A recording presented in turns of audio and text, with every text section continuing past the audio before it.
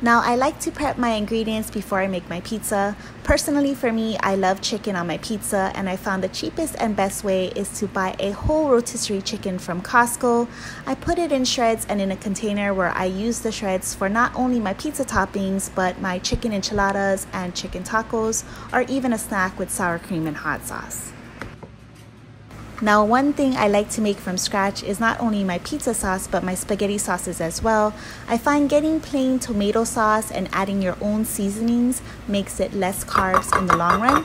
You will need half a cup of the tomato sauce for this pizza recipe. And then the seasonings I put in my tomato sauce for the pizza sauce is black pepper, garlic salt, garlic powder, oregano leaves, basil leaves, and onion powder. Make sure to mix well and then set aside to prep your other ingredients. Now it's time to prep the pizza crust. I put a foil over a baking sheet. Grab your Thin Slim Foods pizza crust.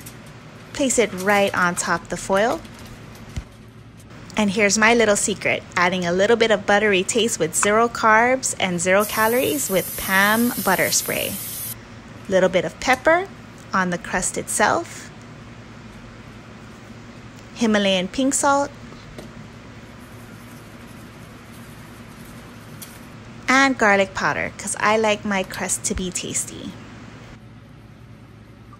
We then slice up our onions, mince our garlic,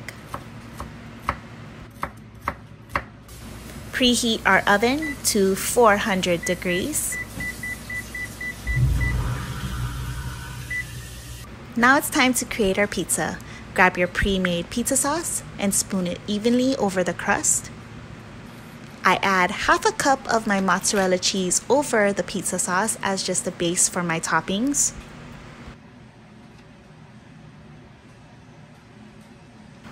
Add our pepperoni. We like to use Hormel. Now, if you notice, half the pizza is for my husband and half is for me. Can you tell which side is his? Now I'm adding onion to both sides of our pizza. I add the shredded rotisserie chicken on my side because I love chicken on my pizza. Sprinkle the fresh garlic over both sides of the pizza because we both love garlic. And because I love a little bit of spicy, I add slices of jalapeno on my side of the pizza. We add another half a cup of mozzarella cheese over the toppings to hold the toppings down, and of course get a nice cheesy layer on top. And once it's done, we'll go ahead and place it into our oven on the middle rack, and we will go ahead and cook this gorgeous pizza for 12 whole minutes.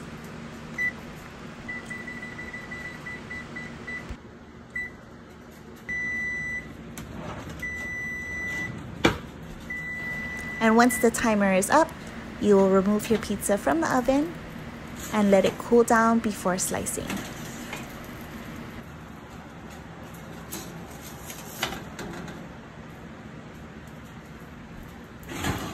Just check out all that delicious pizza goodness. All right, guys, so I've got my sliced up pizza here, and despite the many of toppings I've put on this crust, you notice that the crust does not fall apart on you. Overall, toppings stay on there. Just an amazing, delicious pizza crust. Something you guys definitely need to try. One of the best I've tried so far, closest to an original pizza crust itself. And here are the total macros for the whole half of my pizza. All right, everybody, I hope you enjoyed that quick little video to show you how I do pizza with the Thin Slim Foods crust. If you guys are gonna load the pizza crust as much as I did, I would recommend upping your cooking time from the 12 minutes to maybe around 15 to 17 minutes, just to get a little bit of an extra crispier crust. If you did like this video, please don't forget to hit that like button down below and subscribe for more easy keto recipes like this. Have a blessed day, everybody, and aloha.